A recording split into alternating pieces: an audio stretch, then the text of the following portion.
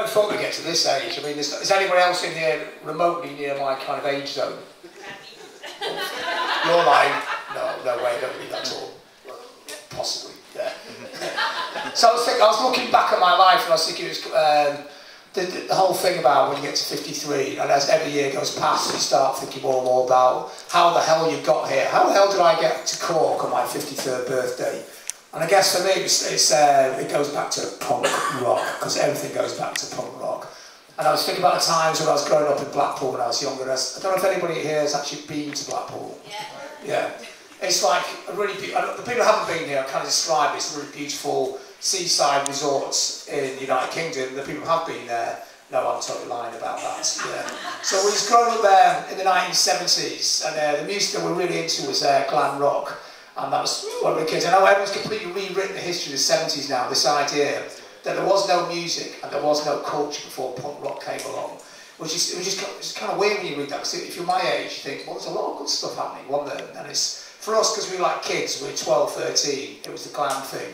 And the glam thing was also, for me, a bit wider than just David Bowie, who's a genius, he's fantastic. And I always think, when people talk about people say to me, what's the history of the 1960s? You just say, well, just go listen to the Beatles, you kind of get an idea of how the history went.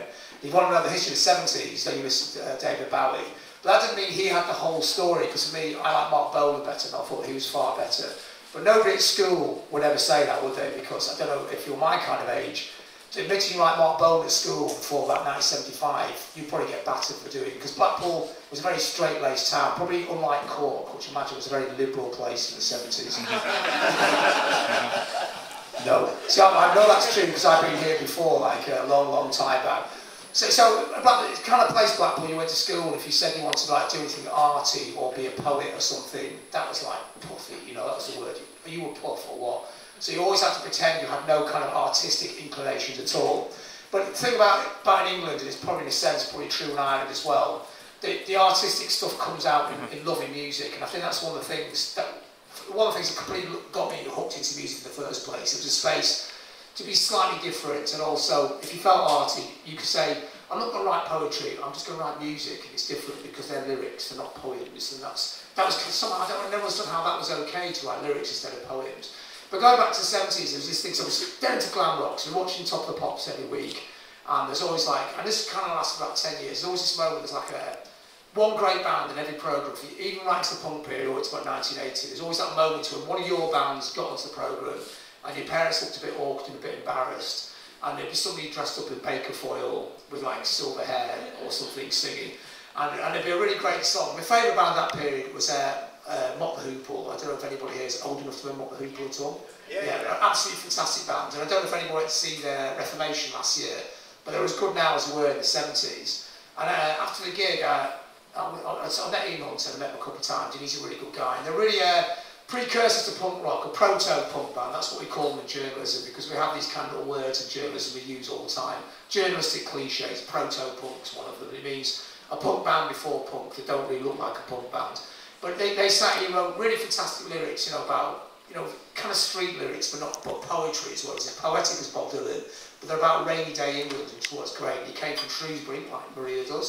So when we go to Maria's, I always walk down the street he came from, which is Swan Hill. Swan Hill, yeah, he wrote a song about that. And I love that thing then, rock and roll iconography, you go to places and you think that's where that person came from, that's where that gig happened, and that kind of thing's always really fascinating if you're really deeply into pop culture. So it was Motley Hoople. After the gig we went backstage, and Overend Watts is there, it was like the legendary bass player of Motley Hoople, and apparently he's meant to be really grumpy, so you don't speak to Overend. And he stood in the corner on his own, and I went up to him, and I said, Overend Watts, when we grew up, he was so fantastic, because he's the first guy to wear stack heel boots, and I think if you're under 50, that means absolutely nothing at all. But the idea of wearing these thigh-length plastic red stack heel boots, it just must sound completely insane now, but that looked really cool when you were 13. And he had silver hair, but they were so British. It was like, like American bands when they have silver hair, it's like a £600 haircut. this is like, this guy, to get silver hair, he got car spray, he sprayed his hair silver. It was like British wrestlers in the 1960s, you know, they had their sequins stitched on by the mothers, didn't they? You know, and the Americans have like these really posh outfits, and that's why American wrestling is basically crap, wasn't it? And the British wrestling in the 70s was somehow really brilliant, like, kind of really fat blokes who shouldn't really be fighting each other, in a sense, that's what British glam rock was like as well. American glam rock was Kiss, it was like the worst band of all time, it was appalling. British glam rock was bands like Mock the Hoople, just like an amazing band. So I went to Over and Watts and said, over him, I know you're a bit of a grumpy snob, but I've just got to shake your hand. And it turned out he's like a totally nice bloke, and he completely caught me out here because he goes, and he's got, I can't do a Wurzel accent, he's from Hereford, but he goes, oh, fuck me, John Robb for the Membranes. I thought that's for me, was the coolest moment of my life. I was recognised by Over and Watts. And we had a really good long chat about music. He's really into underground music, so for him to be into the Membranes wasn't like a one-off thing. He was just going about all these kind of weird little bands that he really liked, because he's a big fan of the John Peel show, and he listens to John Peel all the time. I thought, wow, this guy's still in touch with music. He even started emailing all these young bands. He's thinking, check this band out, check that band out. I think, you don't even need to do this anymore, you're about 70 now. And he had a great pair of shoes on, again, going back to the homemade British wrestling thing. He had these kind of white shoes on. One shoe, he'd felt tipped on, I'm a, and on the other shoe, he had wanker. just a totally cool guy. And I said, so it must be, after 25 years, it must be really difficult to get a band back together. All that rehearsing, it must be really tricky. He said, rehearsing? No, we just did the first gig, and they hadn't even rehearsed. I mean, obviously, by the time he got to the London gig, he'd done 7 gigs, but the first gig he played like a little low-key gig. He just turned up, he said, I got my bass out the cellar, haven't touched it for years, and just played the gig. And I thought, he just rules, it's fantastic. So if they reform again, which hopefully they will do, but they're getting older and older, because Ian Hunter now is 74, 75, something like that. So they are, I mean, I'm thinking I'm running out of time at 53, but they're running out of time at that age. But Hunter looks exactly the same. He's a bit like Wilco, you know, indestructible, because, you know, Wilco, as we all know, has got the terminal cancer. But Wilco, he should have been dead in 3 months, and it's 18 months ago. The totally indestructible Wilco Johnson. The way I interviewed, the great pleasure of interviewing this event I did last year, I did this event in Manchester, a music and books event, called Out of Words. And it's probably the best, I've done quite a lot of these in-conversations, you know, it's like you interview another person on the stage. And I interviewed Wilco, it's the best one I've ever done. He's just like, he's so like, he's a very smart guy. And he doesn't come over like that, he comes over as a typical rock and roller, doesn't he? He talks like that, don't he? He's not, and it's like, you think, maybe he's not got a lot of words, I'm going to have to fill in for him a bit when I do the interview. But you can talk about anything, he's really into astronomy, which is great, that's the cool thing to be into. And then he's also like, I said, I knew he'd been to university, I knew he'd been an English teacher, so I thought that's quite interesting. That's a really weird route to go from somebody who went to university to English teacher, to being a guitarist in one of the greatest bands of the bit that came just after glam rock and just before punk rock. And this guy was very gruff, you know, and of course everyone knows Wilco's like, you know, like that, and he's like staring eyes, speed freak. Even when he's not on the speed, he looks like he's speeding. I mean, he's like, he's somebody who's built for speed. I mean, we all know who he is, though. He's got the bug eyes and expressions. So we talk about, I said, well, what did you do at university, Wilco? What subjects did you take? Was it English? He said, when I went to university, you had to do 2 subjects in English. You thought Old American or Old English. I didn't want to do either of those fucking things. So what I did was Old Icelandic. I said, Old Icelandic? What the hell was that? And he said, he read all the Icelandic, the books, the myths books, and he'd done it in Old Icelandic. So he had to learn Old Icelandic, which no one speaks anymore. I said, Wilco, you've been pulling my leg, and he got up and he spoke to the crowd in Old Icelandic. And he could have been fibbing, because no one there would know what Old Icelandic sounded like. But he definitely sounded a bit like Old Icelandic. So there you go, Wilco Johnson, the greatest guitar player just before punk, is could speak Old Icelandic and knows all the Norse legends. And that's one of the great things you find out about rock and roll. But anyway, back to glam rock.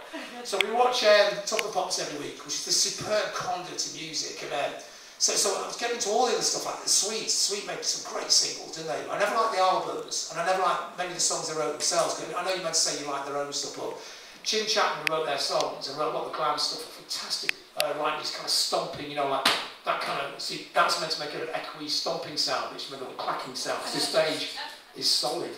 You know, it's not hollow, is it? So but it's stuff like a standing feature, like Slade were fantastic at as well, weren't they? Just like it was terrace music, football hooligan music, but also Slade wrote really brilliant songs. And I interviewed Nolly Holder once as well, and he's a really, really cool guy. Again, really smart guy. And when he talks like he sings. He's got that voice. And he's not precious about it at all. So you can say, the first thing you do after you go, all right, Noddy. I mean, you have to call him Noddy, which is quite weird, but calling him Neville would be weird, wouldn't it? So you go, all right, Noddy, let's do the interview. For like 2 questions, you go, Noddy, can you do the baby thing? And he'll do it for you. You know, at the beginning, you go, baby. So I can almost do a Midlands accent, and we've got that. So you can do that really loud as well. It's got one of the loudest voices I've ever heard. So and that was great because we'd grown up with Slade, and Slade completely didn't care how stupid they looked, and that made them look better in a sense, because they were not that bothered about, not hamstrung by cool. Because the great thing when you look at all those 70s glam bands, apart from Mark Bolan, who always looked effortlessly cool, even Bowie didn't really look that cool in some of these pictures. I mean, I guess he must be cool to pull off some of those looks. I mean, the Ziggy look is amazing, you know, it's out of space and that. But at the same time, it's actually like pretty mad looking, like a knitted, crocheted pair of hot pants. It's like, I mean, if anyone else wore that, it would look, they'd get run out of town, wouldn't they? But like Bowie pulled it off because he really looked like an alien. And I remember seeing, when you saw a picture of me as a kid, and this is what I was sort of getting around to on the punk rock thing, this idea that when 73, 74, you think, I want to make music, but how come like some like stupid like bunking, because we're bunkings in Blackpool really, and we can't make music, this is what people in London do. And that's what we thought. We thought it was so unattainable, so far away, that we could never do it ourselves, you know. And when you look at people like Bowie, they look like they came from outer space, and that was even further than London. Although London actually felt it was further than outer space in those days. Because you always get a TV programme in Britain about how great London was and what people in London do. And even Manchester didn't get mentioned. I mean, Manchester didn't exist for like or until after punk, you know, punk put all these British kind of provincial cities, that's the one lowest word in it, provincial, like, we're still provinces of their empire, which is quite weird. You got out, you escaped, but we're still trapped in London's empire. So we had all this kind of thing going on, like, it was unattainable culture. It's like, the records are 7-inch singles, which is the purest and most brilliant form of pop music. It's one song shot in it. And they're like handed down from the gods to you. You listen to it and you put the B-side on. The B-side would be, especially with T-Rex, would be as good as the A-side. And that was great, and that was enough, and that's enough for most people. But for some of us who wanted to do it ourselves, and when the punk thing started coming, there was that sense of that there was a culture that you could actually join in with. Well, first, we didn't even hear the music at first. I mean, I was starting to buy the music papers about 73, 74. God, that sounds ridiculous now, doesn't it?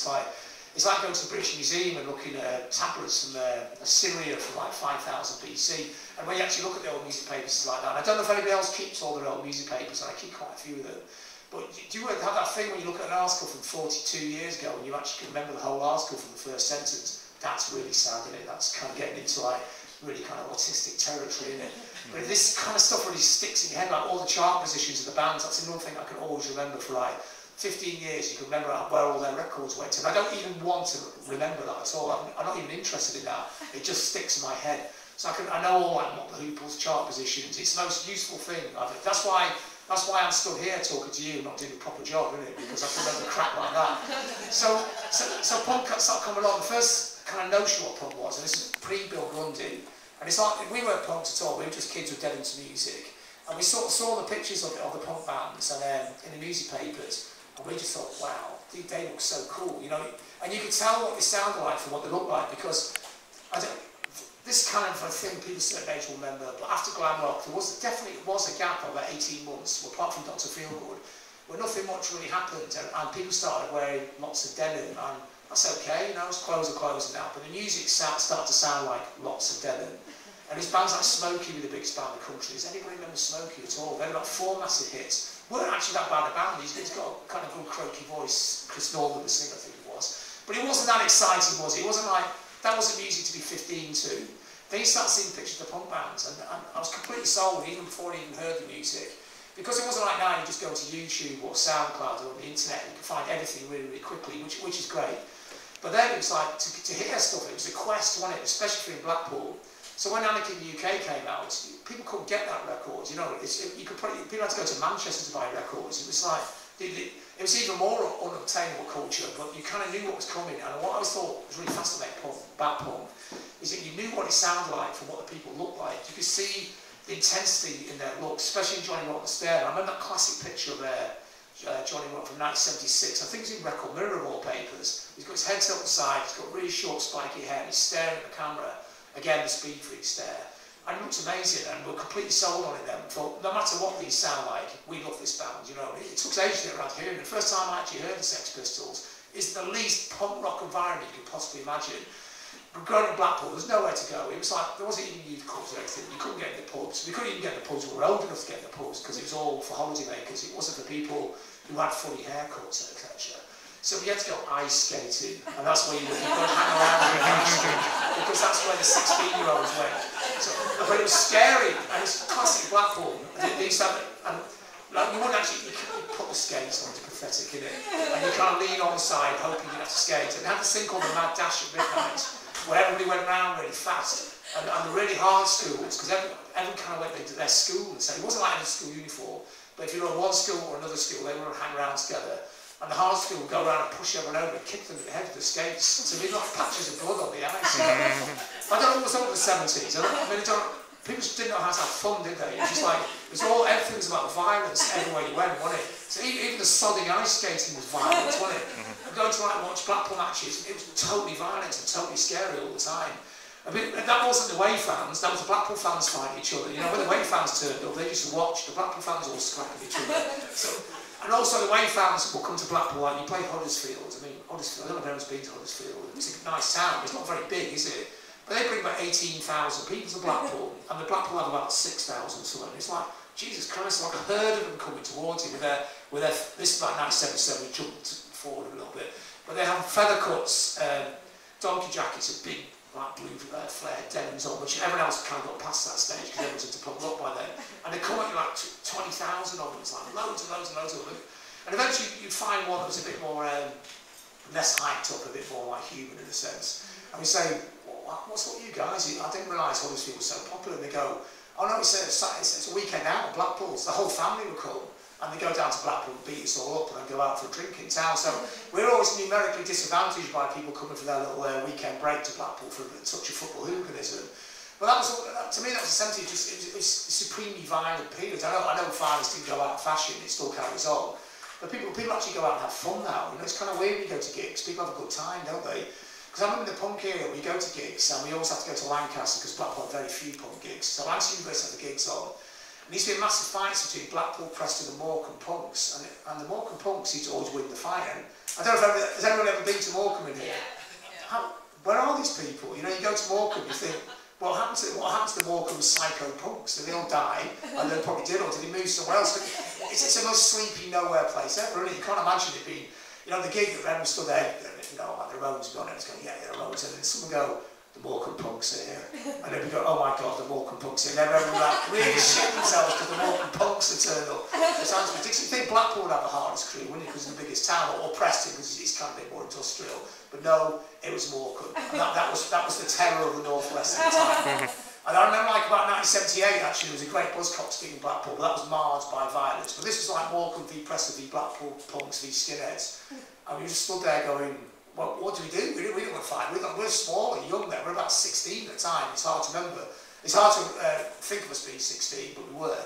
And we stood there, just kicking off everyone. Everyone's hiding behind the PA. Like it was like watching clips of like some kind of civil war in East Europe or something. It was only a punk rock gig. People took it so damn seriously. I mean, the music's worth taking serious, but the violence, God's sake. But the best thing was like, so it's all kicking off everywhere, and everyone's fighting. It was like everyone's getting punched in the face and that. The Pete Shelley goes up to Mike and he goes, hey, you Seasiders, stop fighting for your Uncle Peter. And I don't know how it worked, but everyone looked so ashamed. They stopped fighting and stood there like that. The gig just carried on. And I met Pete Shelley, and he remembers that gig as well. He remembers being stumped. He didn't really know what to do because it wasn't like a Clash, a band that was built for riots or the Stranglers with a bass player that caused riots. This is like a band, these are like genuinely really nice people. They weren't fighting bands, but Pete Shelley stopped the fighting in that gig that night. And I shook his hand for it, he probably saved our lives or whatever. So this punk thing's come on the horizon, and what the most fantastic thing about punk rock is it's kind of sense and power when you got out of it. So this idea you could join in was great. So initially it wasn't really like that. So it's like, but the bands are talking about it a bit where you read Sex Pistols interviews and John Lydon would say, I want more bands, and that was kind of the story. So you go, well, we can't do it, we're up at Blackpool, that's not going to help us at all, you know, we can't form bands, we can't play anything. But then somebody, school, there's two things happened at school. Somebody brought a copy of Sniffing Glue, the punk fanzine to school, and it was amazing. It was all handwritten, and little bits of typing in it. And obviously whoever I say whoever, because at the time I thought whoever's making this, it's obviously Mark Perry. But we thought, he just made this himself, this is fantastic. My mate's dad was a printer, And he said, you can make it, you just go to a photocopy and go, what's a photocopy? You know, because what you've got to remember about British punk rock is utter naivety. And when I wrote the punk book, the old history punk, this is what I found out. It's great because people only about 2 or 3 years older than we were, and people just didn't know what to do. They just went and did stuff. And I looked at the American punk scene, New York punk scene, which is a fantastic punk scene, but it's very, very different. Like all the bands were like 4 or 5 years older, much more worldly wise. I mean, you know, like there's people like Dee Dee Ramone, God bless him, and Johnny Thunders and people like that. And these are people, heroin addicts, whose girlfriends are prostitutes. And it was the rock and roll myth. It was Keith Richards times a million. But in England, no one was like that. I mean, you interview people like Subway Sex, who were like part of the history punk scene, and they used to go see the Sex Pistols and cycle there and put their bicycle clips in their pockets. And that's what that's really stuck in my head, because it kind of summed up the British punk scene in a lot of ways. I don't know if anybody saw that really great film at Christmas when the Sex Pistols played that Christmas gig at Huddersfield. It's the best punk film ever, and that to me sums up punk more than anything else. All the theories, all the bullshit, all the rewriting the story. When you watch that gig, to me, that sums up what punk's about. It's just, the Sex Pistols were just 4 very young kids, really, 19, 20, 21. Played this gig, the last gig they played in the original lineup, and it was a benefit Christmas party for the striking firemen in Huddersfield, back to Huddersfield again for some reason. And these kids, they had no money, they had no Christmas dinner, so they provided it all for them. And it's an amazing gig. And then the evening they played like a proper Pistons gig in a place called Ivanhoe's, which sadly now is like a horrible kind of supermarket thing. I went there a few months ago, did a little picture of it. Back to looking at the rock and roll iconography buildings again. But the naivety of the band was so great. It's like they made a little cake for the kids, and Robin got the cake and he threw it around the room and smashed it in his face. And Sid's dancing with the little kids. And I think it's such a beautiful scene. And I'm thinking, what made me think was how revolting the establishment in Britain was at that time. The establishment which tarred the Sex Pistols, the Antichrist, you know, they would play the records on the BBC and all that kind of thing. And then you're thinking, who was the BBC at the time? Who was their #1 DJ at that time? It was Jimmy Savile, wasn't it? And then, you know, they're saying the Sex Pistols are the destroyers of civilization. And then, you know, remember that time in the summer of '77, Robb got his face slashed and Paul Cook got beaten up in the street and all this kind of thing was going on. But they were just, I'm not thinking, they were just kids, you know. And the people who actually like banning their records were vile people. It twists the story back to front, and it makes you realise that the controversy of punk was the purity of punk that made it controversial. The establishment hated the way that these people were incorruptible. I know Sid got corrupt in the end, but at least he corrupted himself, he didn't corrupt anybody else. And the people actually running the whole thing, not all of them, but a lot of them, were just the horriblest people ever, weren't they? And punk was like it was a line in the sound. It was like rock and roll just gone so out of control that somebody had to get in. So you can't do stuff like that, you can't behave like that. But that's not a narrative you ever get about the Sex Pistols. You just go, oh, you know, they spat everywhere, they were sick everywhere, and Sid killed himself on heroin. And it's not the real story to me. They're like a really articulate, intelligent and dangerous band. Dangerous establishment because they reflected the establishment right back at themselves. And that was like a really fantastic thing. That was inspiring. Even at the time, we got a feeling this was a story. You know, there was something far darker going on up there than there was with the band. Plus, they're one of the greatest rock and roll bands ever. Because Malcolm McLaren was a brilliant manipulated genius, but luckily he also had the best band in that period, who have now written out the punk story. But as much as I love the Clash, without the Sex Pistols, none of this would have happened. You know, we wouldn't be here. We wouldn't be doing this. Maybe we found something better to do, but we wouldn't be doing this. So the Pistols like kind of finally re-upped into this punk thing. Well, nobody knew what punk was. We didn't know what punk was. We were in Blackpool. So how do you work out what punk is? There's no template for it. I know the Daily Mirror would have these articles, punks have to do this and that, here's 20 things, you must see the clippings, here's 20 things punks do. Of course, we thought that was hilarious even then, but we didn't even know what punk was, we still thought it was funny.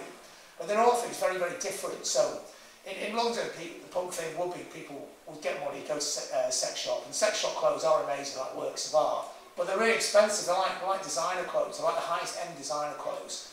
But the North, it wasn't like that. People would wear like, Oxfam was a godsend for us. It was getting stuff in Oxfam. It was getting jackets like this, and that was like wearing them inside out. You know, stupid things, but things to actually make a statement. Wearing your tie really tight or something, cutting your hair, trying to spike your hair up. I don't know if anybody can remember how hard that was, because now you just go get hair products, don't you? But then it's like, how do to make your hair stand on end. It was like, try everything. Coffee, so we said, try coffee. So we put coffee on her hair. And then, of course, it rained, didn't it? And the rain and the coffee just kind of poured down your face and sting your eyes. And then somebody goes, no, it's soap. That's how you do it. So it's soap will go in there, and that will really rain, because it does rain in Blackpool now and then. And the rain, and that will get in your eyes as well. Then somebody found Vaseline. And for a few years, Vaseline was a king for that kind of stuff. And then a few years after that, somebody said, why aren't you just using hair grease? And go, oh God, why didn't you think that in the first place? The most obvious thing, a £2 tin of hair grease to make your hair stand on end. So this is like there's no template, and that's the beauty of the initial punk thing. There was no idea what punk actually was. So that's why the first wave of bands are all completely different from each other. I like the second wave bands just because the pure aggression and anger of it, because the early 80s was a much more angry period. But the late 70s, it was an art school thing when it started, but the way it affects people was in completely different ways. And I like the way that bands like Suicide from New York felt like a punk band, even though they formed in 1969. And the music was just like, you know, a keyboard drum machine and somebody singing, and that was it. And that's not what people think of punk as, but you could feel the danger of that band, you know, the first time you heard the records. And the way they got killed when they supported the Clash, you know, throwing bottles at them, made us love them even more, you know, thought they were an ace band.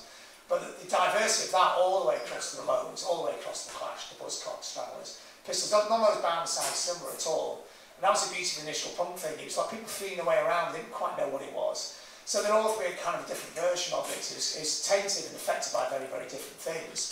There's so Sniffy Blue came to school, and that inspired us to do some writing, because we saw this thing, it's a fanzine. So we've got an old typewriter, started typing, stuck the template down. Went to photocopied some fanzines. I did a fanzine called Rocks, which is a rubbish title, but it's like Blackpool Rocks, as in, hey, the pun, that's it, Blackpool Rocks. You know, we were 16, you know. And we just cut things up, and also we quite into Spike Milligan's books, you know, we used to do these little cartoons, these books of speech bubbles and stuff like that.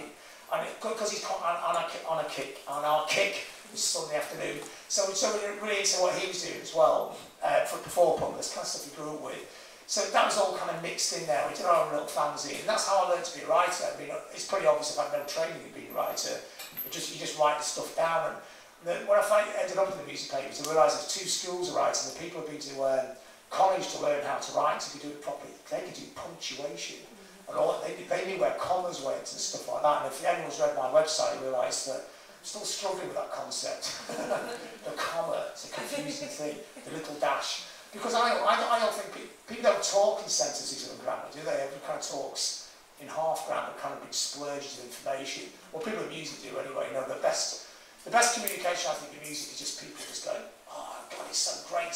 How do I articulate this so it just comes out in a rush? And I love that kind of writing. So when say, 16-year-old kids send something to the website and say, I can't write properly, they go, of course you can write. I mean, I'm still in that punk school when people say I can't sing. I hate that idea. Everyone could sing, everyone could do everything, because that's the empowerment that I got from punk. So somebody brought Sniffy Blue, and that powered us to be writers. And I edit our own fanzines. We wrote about the local scene. There was we had quite a few bands coming up in Blackpool that kind of period. And I think the next thing inspired us was the Buzzcocks Spiral Scratch EP. So somebody brought that to school, and it had a kind of very obviously photocopied sleeve. And it was very homemade looking as well. We thought you can make your own records, and that was just completely revolutionary. This idea you can make your own records, because in the 70s, like I was saying, music seems to come from the gods. It was like something you couldn't just go and make a record. So we tried to make a record. We just got a few local bands, and luckily in town there's a slightly older band called Section 25, and they knew where, and they're on Factory Records, a really great band. And they knew where a recording studio was in Rochdale, so we went down there. It was a night session. We never stayed up all night. We were only 17 at that time. We stayed till about 4 in the morning, you know, parties and that. But nobody ever stayed until 8 o'clock the next morning. So about 7 in the morning, we record our track to 7, 8 in the morning. And the drum was getting tired towards the end, so it slows down towards the end. As like a lot of records then were like, because nobody actually knew anything about keeping time and stuff like that. In fact, I just remember that when we did our first ever gig, about 6 months before that, we didn't really know how to tune guitars. I mean, that was the other thing, there's no one to ask. The older musicians in town wouldn't really help you. So we thought tuning guitars, you put the machine heads in a row, get them at the end, put them in a row. So of course, if you play the first chord, it just goes plonk. It's just completely out of tune. So we played like that for about 10 minutes in a Northern Soul club in Kirkham, in Blackpool. And all the Northern Soulies want to beat us up, 70s, want to beat you up, it's like the way it is. So we had to get a quick exit out there. There's a punk, I don't know who put a punk gig on in a Northern Soul Club in a little town in Lancashire, but it's not a very good idea. So that was the first gig. It took us ages. Then we never learned any chords for about 5 years because we didn't know there was such a thing as chords. We just make them up to a bounce guitar player, which finger there, finger there. That sounds good. And then you make the bass line and fit it together. So it's all kind of wonky and out of shape, but it kind of worked to us. In the end, we kind of refined it into a weird fine art. And there's so many people of my age, my generation right now, who never actually learned